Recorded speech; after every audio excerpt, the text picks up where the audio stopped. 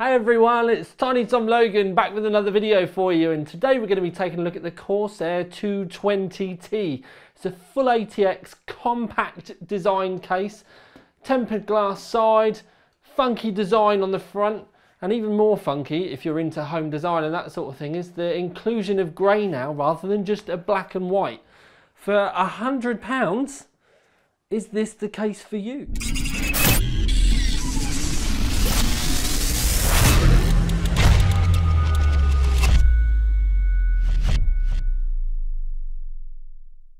Now, we always start at the front and the top. So I've turned the case on its front so that we can see the whole thing a lot more easier without dodgy camera angles and having to put things on the floor. And you've got your power button down on the very front of the case, a couple of USB 3.1s, a combined headphone and microphone jack, and then a reset switch. And you can see the first glance, at least for us in the main section of the video, of the grey, and this is a dust filter should you not be using rear fans or you want to clean lines up a little bit, and it is that nice grey colour. Now when we remove it, you can see there's a couple of sets of fan mounts in there. You have an offset 120mm set, and you can put two 120mm fans in the roof, and then you have a normal set of 140mm fans, and you can move them up and down a little bit, but the 120mm being offset is quite important when we start talking about AIOs on the inside, because you do need it to move away from the motherboard. On the front you do have this kind of funky design going on, and this is a steel front, but it does pop off.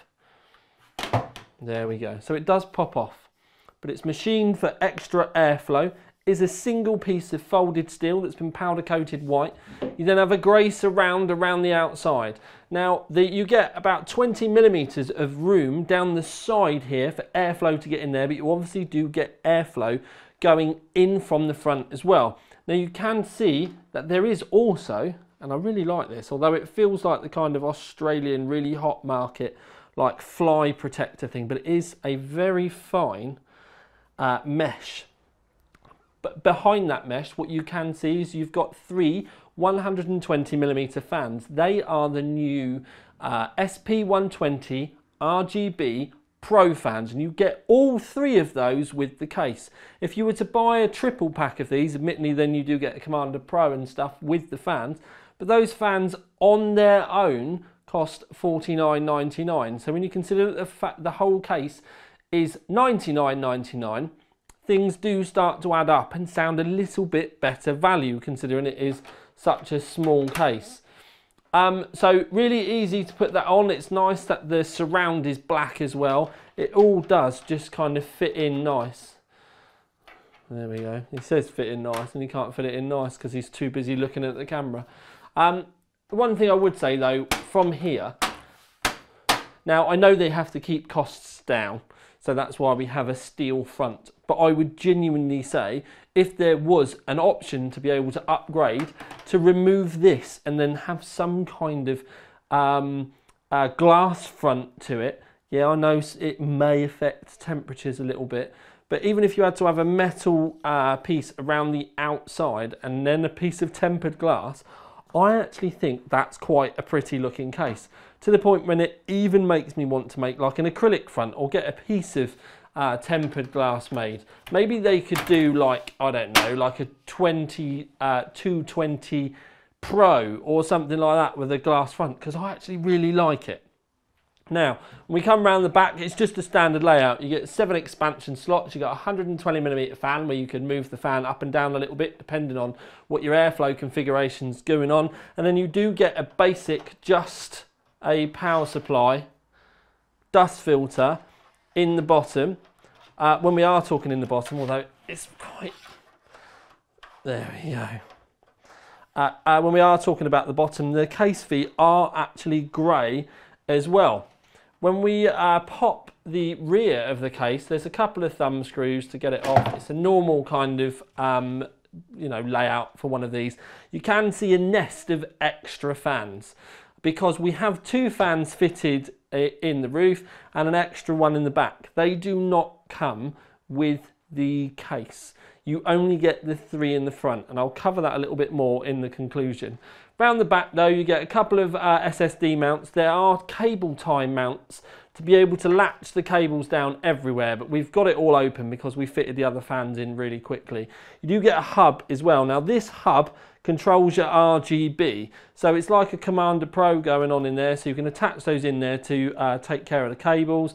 And then we've also got some, we've had to put some PWM splitters so that we could power all 6 of the fans. You get 3 nice cable grommets down the side. Now in the bottom of the case, there is a spot there for 2 mechanical hard drives, and there's a cage there. Now this is a normal 160mm length power supply. It's actually the RMX 550, and what we did have to do during assembly was remove the hard drive cage, fit the power supply and the cables, then refit the mechanical hard drive cage, and then we also use the hard drive cage to put some of the cables and stuff in. And but you do need to remember that it is a compact case, so you can't make things smaller without making some things a little bit more difficult. So I don't particularly see that as being a negative part of the case. I just thought I'd give you guys the heads up, so when it does come to assembly, if you purchase one, you can just whip it out quick. It literally adds a couple of minutes to the assembly time. It's really not the end of the world. Nice big cutout for the CPU going on. There are lots of cable grommet routing holes towards the roof of the case. It makes getting things through nice and easy. It's also a good job that the case hasn't got a tempered glass rear. Because of the short space, it can make getting things looking tidy that little bit more difficult. It's only going to be like, most of you aren't going to care about what's going on around the back of the case anyway. The 2 2.5-inch hard drive mounts that are there aren't anywhere else round on the other side. It's all actually kind of clean and stuff around there. So if you've spent a lot of money on 1 terabyte, 2 terabyte, maybe even 4 terabyte hard drives, then the only thing I can say, and it is an idea, it's one of those little mod ideas, is maybe measure up where it is, and then you could still cut yourself a hole in the back, put some C-strip around the outside of it, and then mount some acrylic there, and you would still have enough room to be able to get it all in and on and still be able to display your solid state drives. Be even easier though, just to get a bit of acrylic around the back with some magnetic tape, and then bosh, you've made yourself a clear panel for the rear. But that's going to be for the modders amongst. So we're zoomed in quite a bit on the tempered glass panel.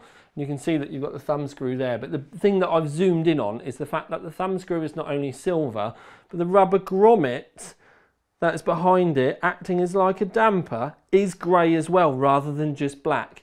And I like that level of attention to detail. After you've removed your 4 thumb screws, it's actually kind of nice to have a non-tinted window. Now I know the case is white, but far too often we end up hiding the components that are inside the case by an excessively tinted window. The components inside, you're going to be wondering why it's not a Ryzen 3000 or why we've not got an AIO in there, but this is literally just a static set of test equipment that we use for doing thermal tests. So when we get to the graphs later on, that is a 980. We do have a 9700K in there, but like I said, and that's a Hyper 212 cooler, but it's just so that we can give you some thermal numbers, and they are used across the board as well. Now I did say earlier when we were looking at the roof that the offset fans were a very important thing, and that is because the 140s, you can literally just only fit the 140s in the roof. You cannot fit a 140mm based AIO in the roof. But with the 120mm fans, if you're using memory like we are, something like the Corsair LPX kind of height, so nothing with excessive heat sinks, you can run a 120mm based fan AIO in the roof. Because of those offsets, it spaces it away from the motherboard enough that you can get it in there. So if you were running the H100i, for example, you could fit that and be able to run it in the case, memory dependent. Some heat sinks for VRMs might be a little bit big, but they'd literally need to be excessively big over the size of the rear IO, for example, to even become an issue. But don't forget it's a compact case, and we have already said that you can fit a 360mm AIO in the front. Now with the 360mm AIO in the front, it can just fit in there. So it will fit the Corsair H150i, for example. Does need to be a 120mm base 360. Obviously 360 is divisible by 120, but you get the point that I'm trying to make. So you can get that in there. The one thing I will say though is if you do need to use a 360mm AIO, you can see that the hard drive cage that we spoke about earlier is going to cause you some problems. You are going to need to remove that completely. So if you are going to use a 360mm AIO, then you cannot have a mechanical hard drive fitted in that cage. The cage needs to be removed completely, and that's going to be something that you're going to need to consider. Although with SSD prices and M.2 prices starting to fall, it may not be a little bit so much of a problem as it may have been a few years ago. The one thing I don't particularly agree with though is the fact that if you don't use a 360mm AIO, then the cutout is always visible, and it's something I pick up with all brands and all manufacturers about it, because it's just something that makes my OCD twinge really badly. It does need a cover plate, and they've done such a good job on that cover plate. It does seem quite minimalist.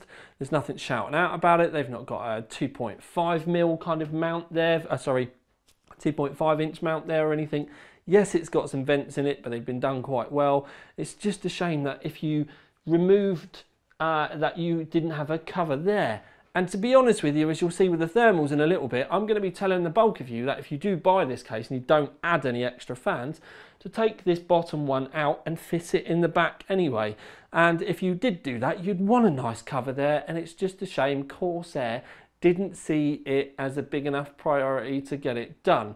And that's one of the things that really gripes with me, that they've gone to so much effort with things like grey grommets, nice clear windows, and then they don't bother with a really simple cover there. And especially when, you know, the bulk of people aren't going to be using a H150i, I think that should have been a cover that should have been part of the design process. Talking of AIOs, if you have an AIO fitted in the front and you've got 280mm of room for GPUs, if you don't have, then you've got 310mm. If you go for the 280mm route, then obviously that's going to mean that you've got 30mm of room for radiators such as a H150i, or maybe even an aftermarket water cooling rad like what Corsair are actually selling now as well. So you can get rads in the front at the detriment of your GPU length, although the GPUs aren't getting excessively long anymore. They're not getting longer and longer and longer to try and get them to be cooled. They've actually started getting fatter, and because of that fatness, where we have been getting much wider GPUs, you'll see down the back that there's quite a bit of extra space down the side of it. So they've not compacted it in the width ways, and you get an extra 60mm of room there. And I don't know of a GPU that's going to come any close to the window there.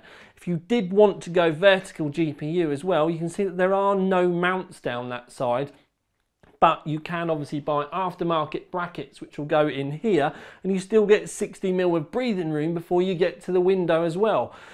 So if you did want to go down that route and make yourself something quite you know, like kind of cool but still being compact, it can swallow all of it. Okay, so then on to the conclusion and some testing as well, because we are doing, I said to you, we've got specific kit in there now. That's because we are doing specific sets of tests. So just to run through those, for those of you that may have just only watched this video, that is, and I know this side of my face is a little dark, but it's because we've been playing around with stuff in the background, and if you like that and you're a regular, then please comment underneath and we can have a chat about it, or come and mention it on the OC3D forums. I know a lot of people would have gone Nanoleaf, and they are not lit. It's backlights down at the bottom that are catching different shaped angles on the wall. Anyway, so the specifics. Cooler Master 212 cooler. We also manually set the volts on the CPU. It's left at stock, well, it's 4.8. We fix it at 4.8, and we manually set the volts to 4.2. The CPU cooler is wired into the power supply for a 12-volt feed, but it has a 9-volt a 9-volt fan speed reducer on it, so it's a very fixed speed. The GPU is also fixed to 60% fans, and that is so that when we run the case tests, the only variables are going to be the cases themselves. And we do a 600 RPM test, we do a 1000 RPM test, and then we do a max speed test. Now 600 and 1000 RPM fan speeds for the cases is very comparable because they're going to be at the same speeds.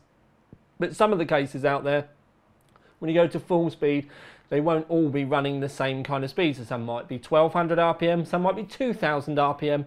That's something you're going to want to pick up on in the graphs, and we do get to it. Now, we do sort the graphs in both CPU, but then we also flip things with a completely separate graph, and it's all the same data, but then we also do a GPU sorted. And that's so that you can see the difference between the airflow in the case. And sometimes the GPUs do seem to respond better to some cases than others, but it's 600 RPM. One of the things I will say for the new SP120 RGB Pros is at 600 RPM, they're not very good. They're just not moving enough air. And it was when we originally did it, what we did is we just tested the case as it first arrived with 3 fans in the front, and it just wasn't that great. And that's why you'll see there's another 220 with 6 fans on it, and that's when we went and added another 3 of the exact same fans in the roof. Well, in the roof and 1 in the back. But what I would say is, from my experience with the case straight from the get-go, before we even get into the thick of the results, and that's unless you actually like the triple fan look, what I would personally do is take the fan out from the bottom. I would fit it in the back. I'd also take those 2 other fans and move them down a little bit so it looks a little bit more balanced, and I'd run the case that way if you don't want to spend any more money on it. As I've already said as well, 3 of those fans costs £50. So when you get 3 with a case, it sounds great, but then, you know, you might be thinking, well, do I need to buy 3 more to go everywhere else? I'd kind of say no, because if you're going to fit an AIO in the case, for example, you're going to have some fans with that anyway. It's all going to depend on your OCD, depending on whether you want everything to very, very much match. I'd also say, so you've seen the results for the 600 RPM, it wasn't that great. I'd also say that adding the 3 fans in, weirdly, for GPU temps on this didn't seem to do that much. CPU temps benefited, but GPU didn't. In some instances, it was either pretty much the same, or sometimes it went up a little bit. And I don't know whether this is because there's some weird airflow thing going on in there. Then I don't particularly know. So it wasn't the worst at times, but at the same time it wasn't, considering that the worst ones are the Cunemaster Silencio 600 and then Corsair's own 678C, and they're both little ovens, for it to only be kind of, you know, kind of just beating those, I don't particularly see that as being much of a win. Then when you move on to like the max RPM speed, again, it was all right, but it wasn't particularly like amazing when you consider that the 220T was at 1450 RPM, and there's not a great deal of difference between that and the Fractal R6, which was only at 1000 RPM. You kind of get my thoughts on it, or you can see where I'm coming from. So people do you need to buy extra fans for it? Like I said, with the AIOs and that sort of thing, no, I don't think you're going to need to. I do think it needed slightly better fans than this. But I do need to say something in a little bit of balance though, especially with 600 RPM. When we do our CPU tests, it's with OCCT. It's an absolute CPU torture test. And you're not going to be doing that kind of load on your system at 600 RPM unless you're building an utterly silent rig, or at least trying to. And then you're going to be a little bit more balanced about your expectations anyway. So if you had this wired up so that you had a fan curve on your rig, then you won't run into any of those fixed RPM fan issues that I said about. That is something to consider when you do think about the rest. I do think that the at low RPMs, these fans are still a little bit too lacking though, which was kind of surprising when you consider how compact it is. You think that what air was getting there would have been getting there quite easily, which it just hasn't. And considering they're meant to be static pressure, it does make you think that maybe they actually needed airflow fans in there instead. So the fan choice, lovely lighting, not so great cooling. I would put it very much in the kind of average stroke mediocre sense, and I think they've gone very much for the colour options rather than them actually being performance based. Beyond that though, it's actually a really nice case. It's really nice to build in. It's a shame that they didn't have that front on it, because it's the one bit about the aesthetics that I didn't like. And I mean that in I do not like the fact that that cover's missing. It should have been there in this day and age, and Corsair are meant to be the manufacturer that prides itself on trying to lead the pack, and they seem to have lost their way in that way recently. And it's finer details like that that I used to say that Corsair were all about, and they're now kind of slipping down the hierarchy in my point of view, in that those things need to be there. I don't care whether they cost another couple of dollars, sort it out, because the bulk of people aren't going to be running a H150i in the front. And yes, I know that it's going to mess up like the fan side of it, so maybe have it so it's cut around that front fan or something. It just needed that little bit to tidy it up. It's like the icing on the cake. If you go and buy a cupcake, having that little icing, or maybe even a cherry on the top, that's the sort of thing that I expect to come when you've paid the Corsair premium. But then you do say premium, Tom, and it leads me nicely on to the competition in reality is more than likely going to be based on the Fractal Define C. It's pretty much the same size. It's got a tempered glass window, same kind of idea with an offset fan set on the roof, but the only difference is this front bit.